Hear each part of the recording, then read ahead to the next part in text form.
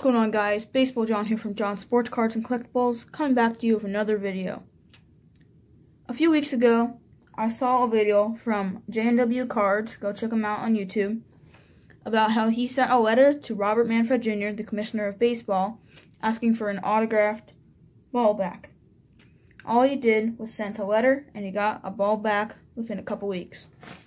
I decided to try this for myself, and guess what came in the mail today? Inside this package, there was this ball. And if you turn it over, Robert Manfred Jr.'s autograph.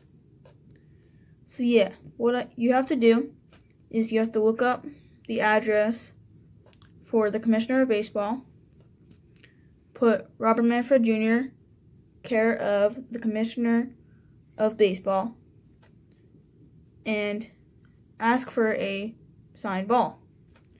He will send you a ball just like this, real baseball, real Rawlings, real Major League Baseball, signed by him. So once again, shout out to J&W Cards for letting everyone know this idea, and I'll catch you all next time.